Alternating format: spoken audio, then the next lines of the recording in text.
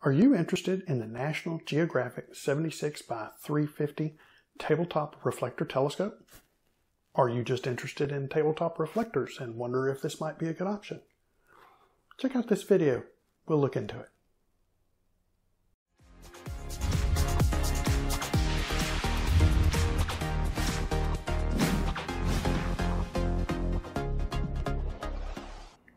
Today, we're going to be reviewing the National Geographic 76 by 350 Tabletop Reflector Telescope.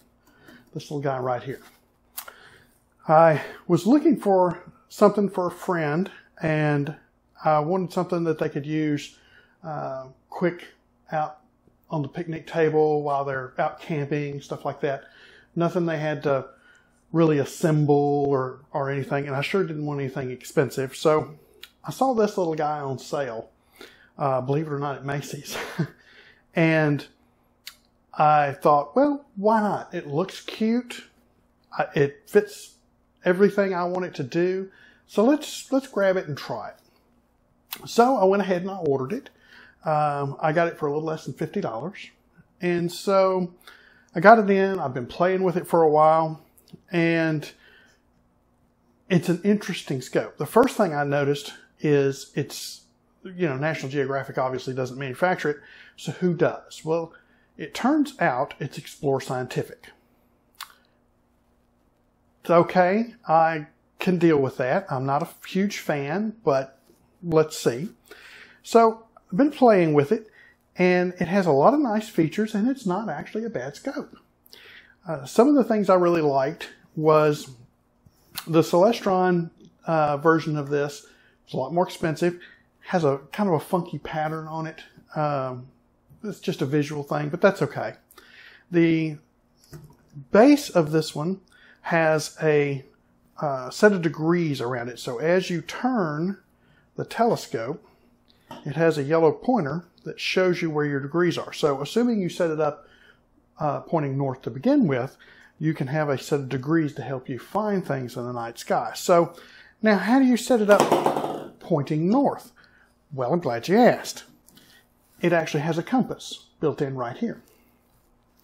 That compass is remarkably accurate given how teeny tiny it is and all the stuff that's around it. Is it real good? No, but it's good enough to get you in the right direction so that everything else is close. And as a beginner scope, that's really all you're looking for, is to get close so that you can find things in the sky, because it's not real high powered anyway. So the next thing that helps you find things that I thought was really nice is over on this side, you have another little pointer with a degrees wheel, so that as you turn the scope up and down, it shows you the degrees and elevation. Once again, is that really accurate? No, it's off between 3 and 6 degrees, but it's close enough, especially when we're talking about a $50 scope. So you can adjust the tension with this knob right here, make it tighter or looser to make it easier or harder. And that's important when you're sharing a view with someone, because you want to get it right, loosen it up enough to where it's easy for you to move. And then when you want to show it to somebody, you can tighten it up real good and then let them see. Now, it'd be nice if they had the same idea going, left to right instead of just up and down. But that is down here. It's a bolt on the bottom. So that's not easy to adjust while you're out in the field. But that's okay. At least you got one. Now, the telescope comes with 2 eyepieces. Both of them are plastic eyepieces with a metal ring. Now this one, as you can see, metal ring, plastic eyepiece, and then it just screws together. Like such. Now the other end is threaded as well to fit the included moon filter. So if you're looking at a bright moon, you can put the moon filter on and darken it down a little bit. Now once again, don't ever be looking at a full moon, because there's very little detail you're going to see. It's all flat. But this really helps when you're dealing with, 3/4 moon or something like that. The 20 millimeter is exactly the same.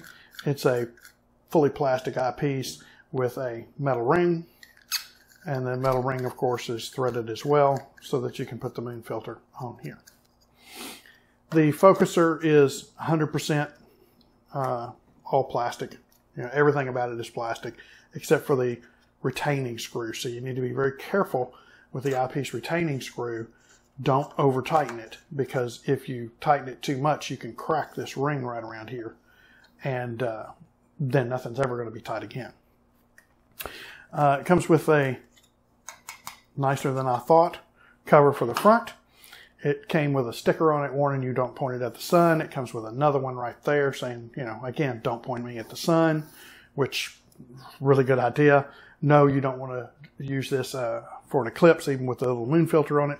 However, you could get a full filter for the front and then use it for an eclipse, assuming you had a filter that fit good.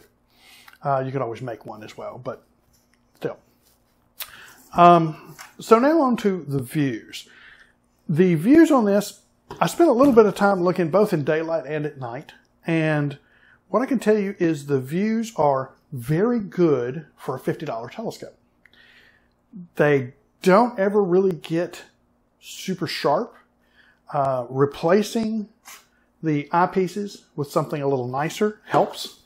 I was using not only the eyepieces that came with it, these little guys, but I also used my Excel LXs. These little guys, of course, fit right in. They're a little heavy, but they still fit and tighten up snug, and they improve the view considerably.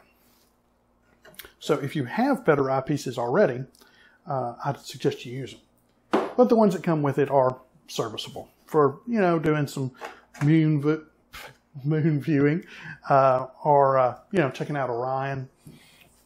It does a really good job. So overall, what do we think? Overall, this is a remarkably good telescope for $50. Gets more expensive than that? Maybe not. But for $50, this is a really good deal. It's perfect for somebody who's just starting out, or for somebody who wants to have one with them when they go out camping or something. It's excellent for that.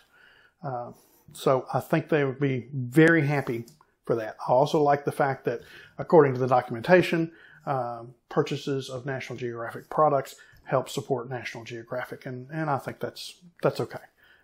That's a pretty good little organization.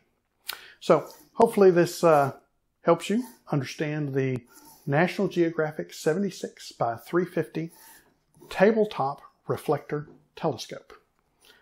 If you have any questions, leave them down below. Be sure and subscribe, like the video, and clear skies.